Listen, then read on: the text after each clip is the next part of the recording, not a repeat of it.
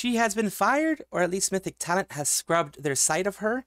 Dokibird is getting more conventions in the future, and the super chat numbers are out for all of Nijisanji right now. We're going to take a look at all of those, Nijisanji EN and others, and more stories on this VTuber news. Moving on to NalitheaVT, who is a person that is a part or was a part of Mythic Talent. I'm not sure if the contract was canceled or if they just removed her because of, you know, current situation, removed her from the actual page that they have for their talents, because she used to appear on here and now she doesn't. As you can see, you have a lot of other talents, and I do mean a lot of talents, but you don't see Nalithea there. She used to be part of their main talent branch here, their VTuber creators.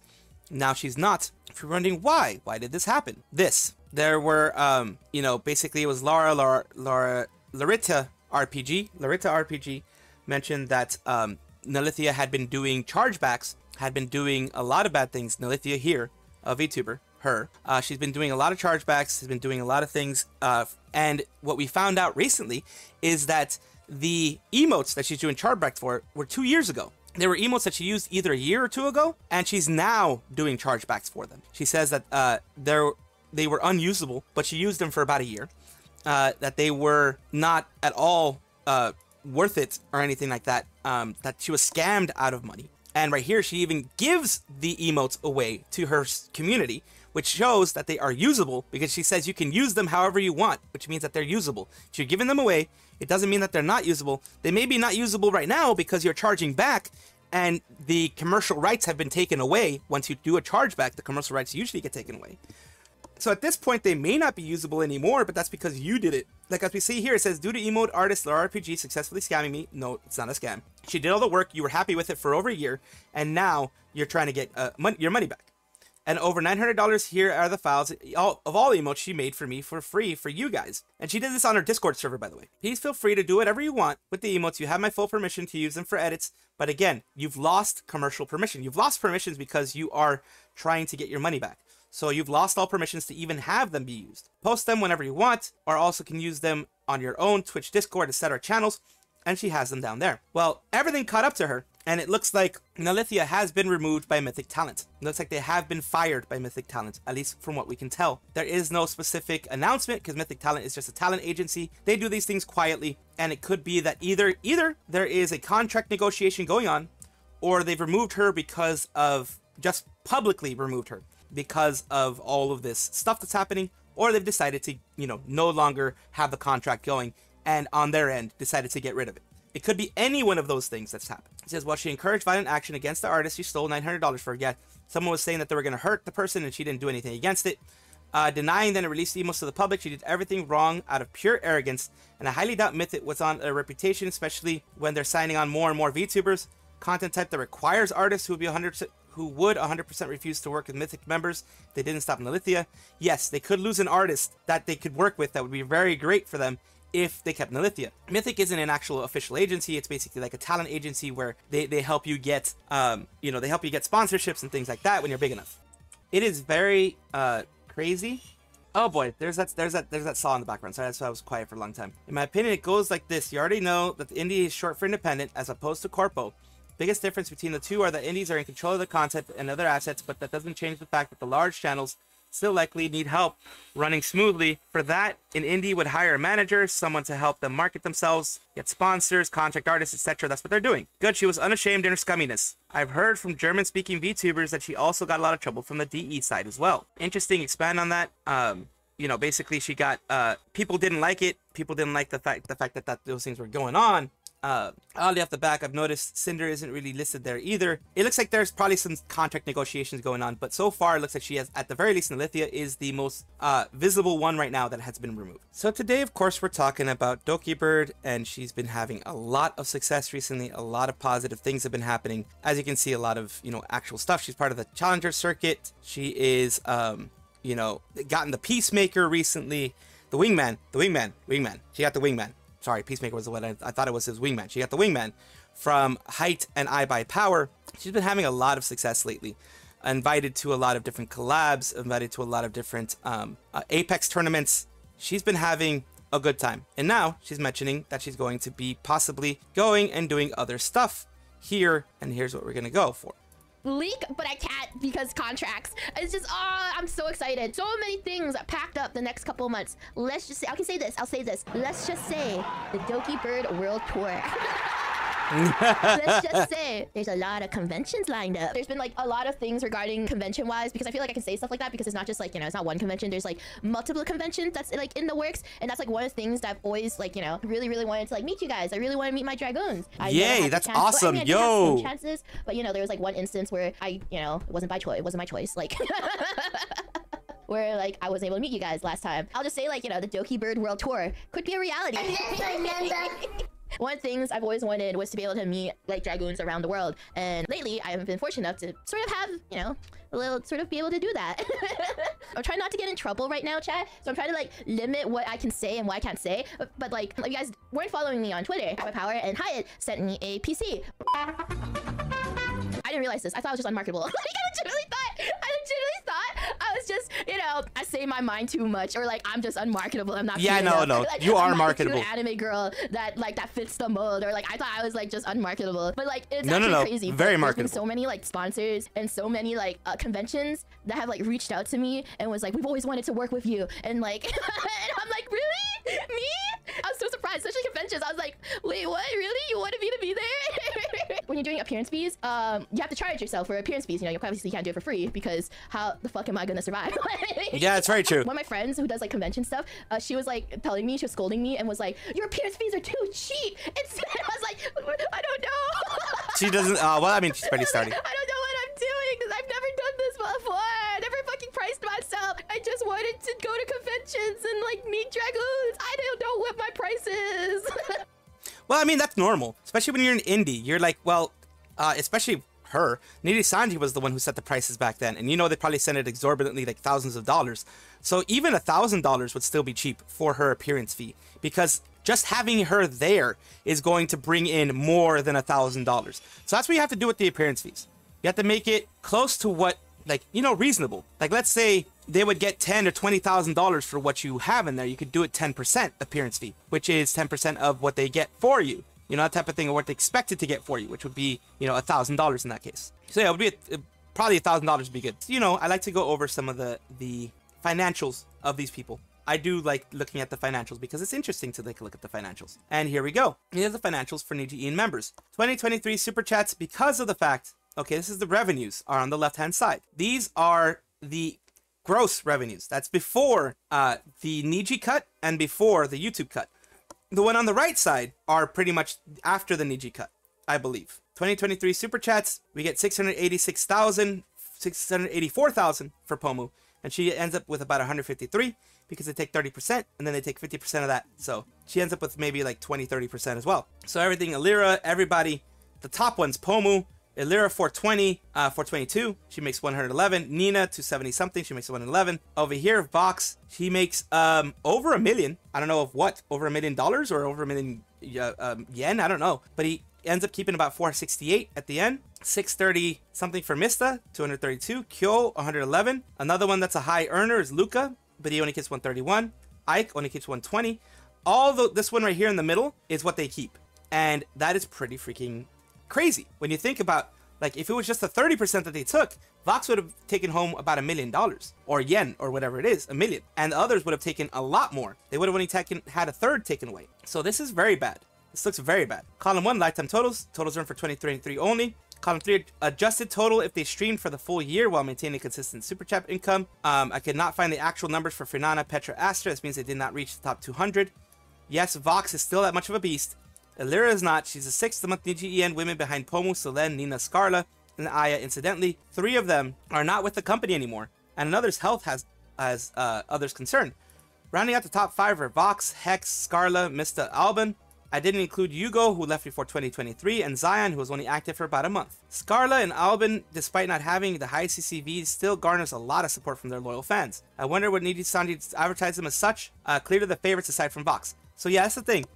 It's still not a lot, considering that, you know, they should be making more if their company had actually done the right thing and supported them correctly and given them everything that they need. But then again, we are talking about Nijisanji, so these are the numbers you're going to see. Unfortunate, in my opinion. For all you peoples who are wondering, then data is going to be out there. The data is already out there. Said I heard of assertions about the number of streams in CCV being down, but wasn't sure either. I did some scraping from the VStats holodecks, see if any coming up with any conclusions. TLDR summary. To me, it looks like the number of streams that have happened since the controversy are indeed down, but most of the 4 gens, Lazulite, Obsidia, Etheria, Luxium, this pattern isn't happening as much with the latter gens. CCVs aren't really down a noticeable amount. I switched to viewer hours instead from VStats, and I see some small downturns like Uki and Ike, but still not all noticeable. What's really more noticeable in my graphs are the lack of streams.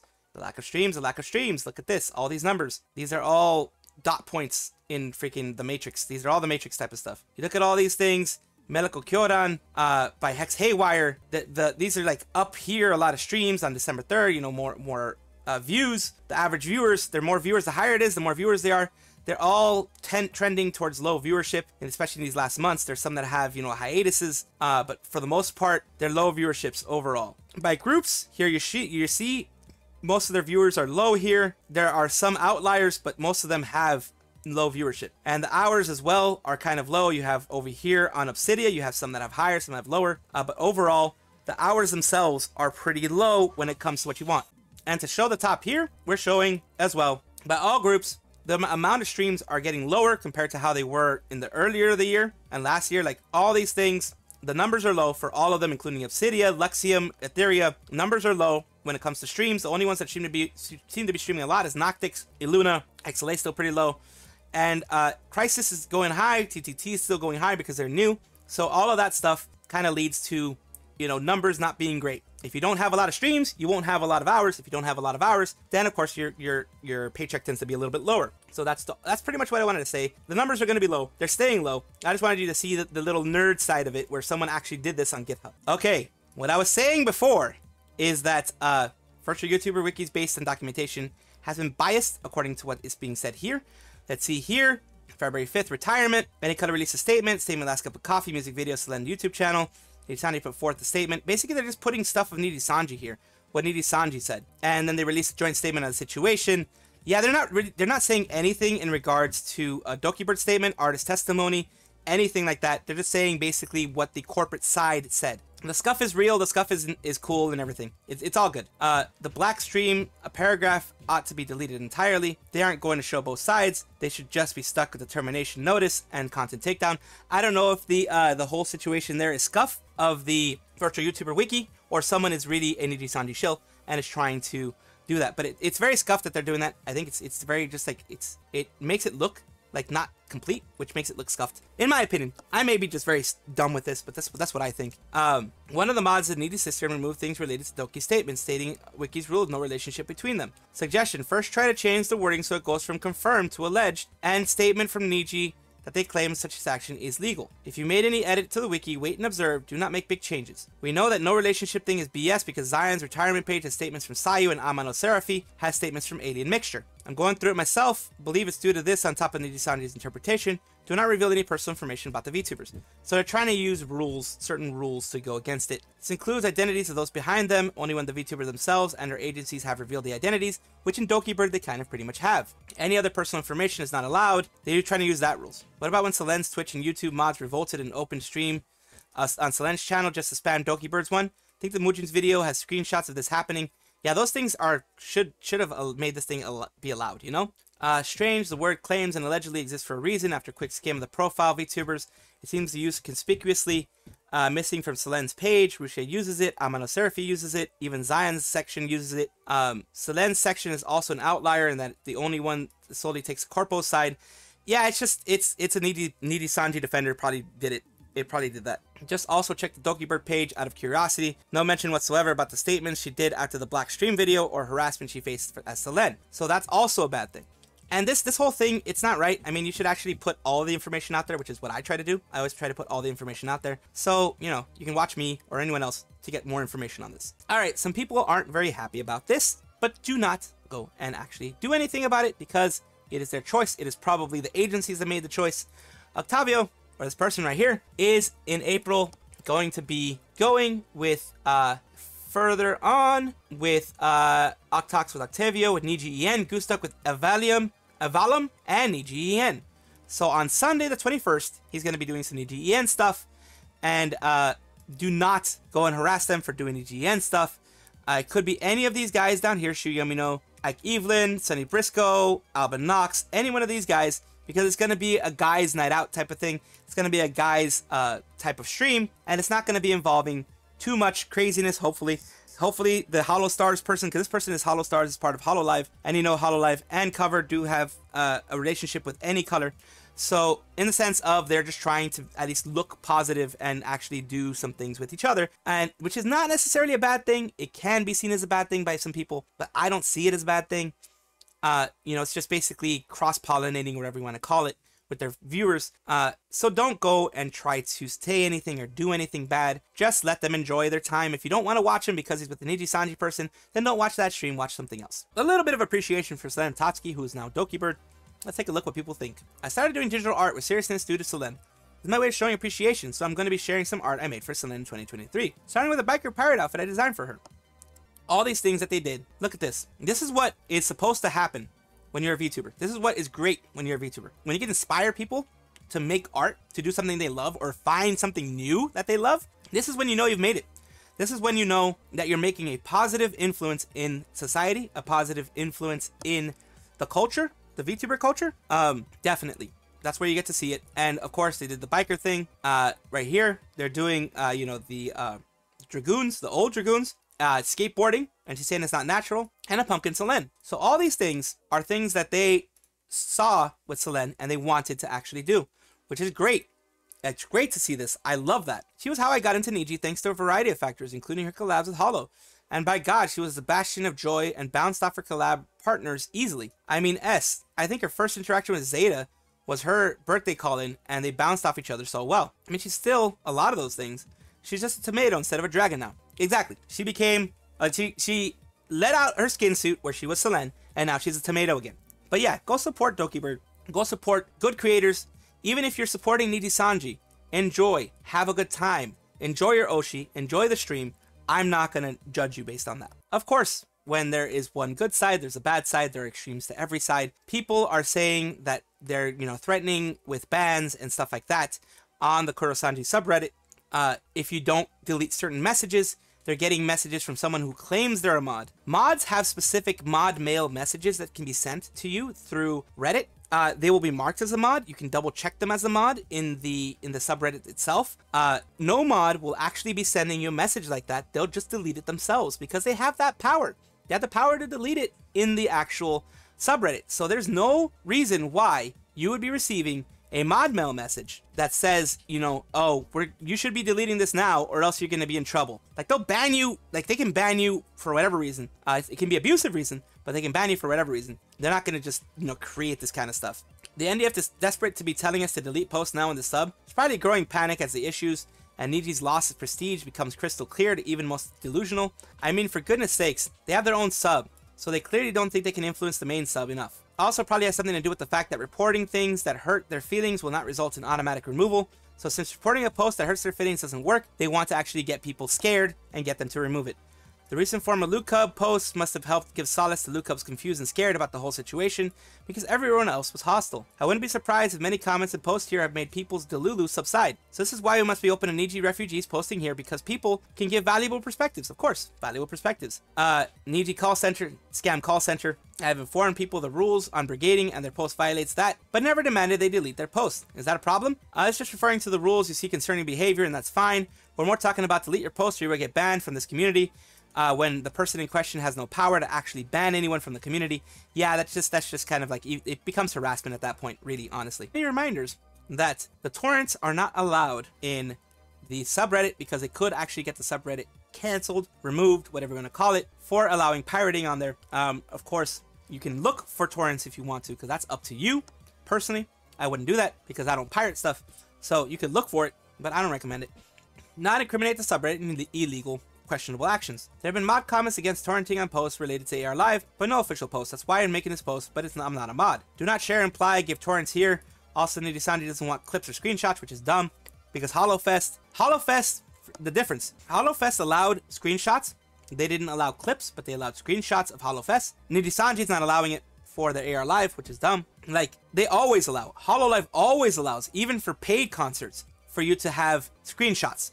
You can always share screenshots because the thing that people go for is the singing. The thing that people go for is the actual concert, not the screenshot. So looking at the screenshot is basically just looking at a moment in time. But they allow it because guess what that's going to do? If they see, oh my god, look at this amazing outfit, they're going to want to buy the either the DVD or buy a ticket to see the VOD of it or whatever, and while it's still up. So that creates more hype. Now Nijisanji doesn't understand that, so they decided the AR Live does not allow screenshots or anything else related to that. So that's why they do that. But yeah, I'm watching out for such posts immediately. We don't want the safe haven to go kaput. Exactly, don't do that. Even if Nijisanji is being dumb and they don't want clips or screenshots of it, just don't do that to damage the reputation of anybody. You can do it on your own time, but just don't put it on any of the subreddits because they can get canceled for illegal acts. I do... You son of a bitch! You son of a bitch! You dare do this to me? I'm ready to... The yacht has officially been sunk. Well, it hasn't even been sunk, but you know, it's one of those things. I do like showing these little memes for you guys. These little funnies, little funny in the hoods. And she did give the silencing contract. She didn't give the employment contract. And Sayu did give him a smack on the head by showing that, because now they can't say that they don't have a silencing contract because someone who was officially one of their people did officially give that contract out. So that is, you know, pretty much all that everyone out there needs to know. And I love seeing these little memes. I love that people can create these memes. I love it. I just really do. So something that Nijisanji doesn't have, at least from what I've seen, that Hololive does have. Hololive, as long as they follow the rules, you know, the rules of streaming, all that kind of stuff, family is allowed. Or at least family is not discouraged. Pekora has her mom. Narissa has all of her family pretty much. Kiara, I think, had her mom on there once. People on the JP side tend to do that too with family members and such. It's starting to become a little less problematic. If back in the day it was problematic with Toa getting in trouble for having a family member that was a male on her stream because the unicorns got crazy on that. But Hololive has been lowering the restrictions on that as long as they keep the kayfabe and as long as they don't leak anything. Family is allowed. I don't think we have had anyone in Nijisanji EN but who has family on stream, but I know that Hanamachia on ID, so no one on JP but on ID, had her dad on stream. Utako from JP and her sister on stream a couple times. Oh, so there have been. Okay, I've stand corrected. After a while, Nijisanji had a change in internal policy that stopped family members from appearing on stream, so they don't do that now.